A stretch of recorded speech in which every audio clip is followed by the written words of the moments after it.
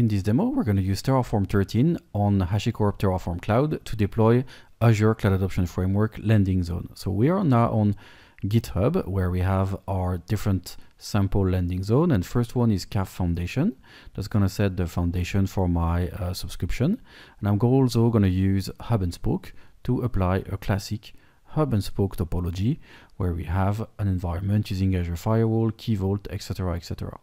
So I'm going to fork this into my Azure DevOps environment. And you can see this is the same exact landing zone I'm going to have. And I'm going to clone that locally in order to be able to edit my environment. So I'm now in Visual Studio Code. And when you are in Visual Studio Code, you can see the different landing zones here. And if we take the example of CAF Foundation, we have our configuration principles and our settings here with this environment. Now we're going to look into a little bit more details on the main config file, and you can see that by default we come with the configuration using Azure Storage as a backend, but we are going to change that now to use Terraform Cloud as a backend. So you see now I'm using app-terraform.io and I'm going to use the workspace test landing zone CAF foundations. So I already done the login, and now let's just go to Terraform Cloud in order to configure that.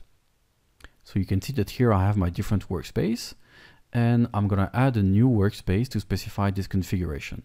So I'm going to go and select my Azure DevOps environment, but I can use any type of source code environment.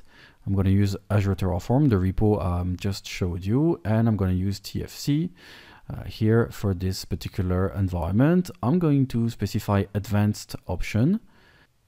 And for that, I'm going to specify the working directory for the landing zone CAF foundation. And I'm going to specify a specific branch I have, which is TF13. And I'm going to create the workspace. Now, once it's done, I can start and review the configuration. I've configured my variables here to connect to the Azure subscription, and I'm going to select that I'm going to run Terraform 13 inside this execution environment. I'm saving the settings and I'm able to queue my first environment. So now you see that I'm going to deploy foundations.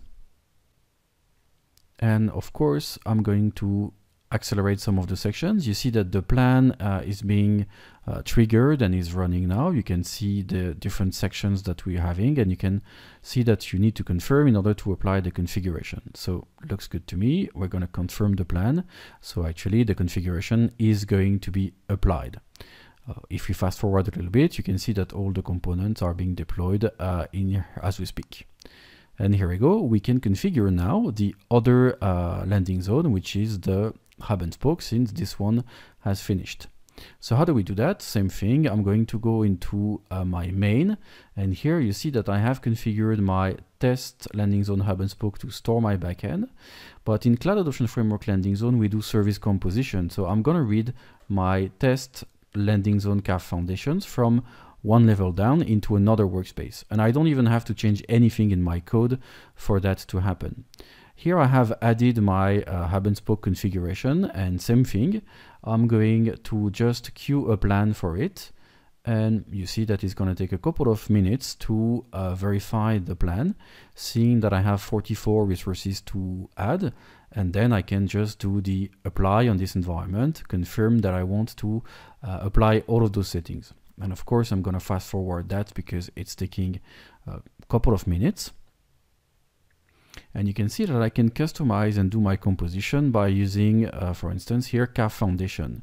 So as soon as I detect a change inside CAF Foundation, then I will trigger a plan also for this Hub and Spoke environment.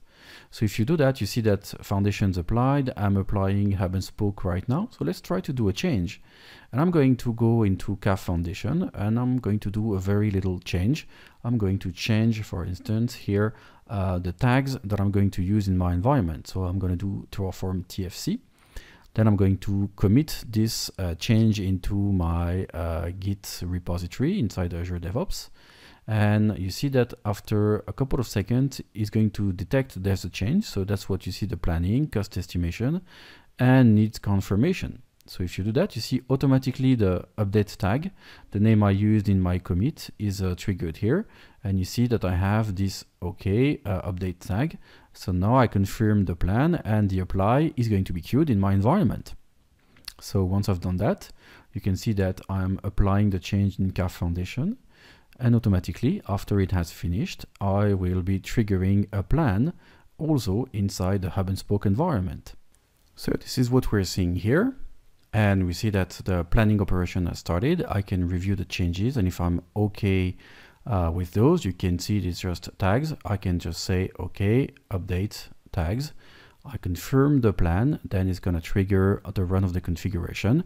I can go to my Azure subscription, and I can see that I have my public IP, I have my Azure firewall, and you can see that without changing much in my code, I'm able to apply my landing zones for Microsoft Azure using Terraform Cloud and using Terraform 0.13.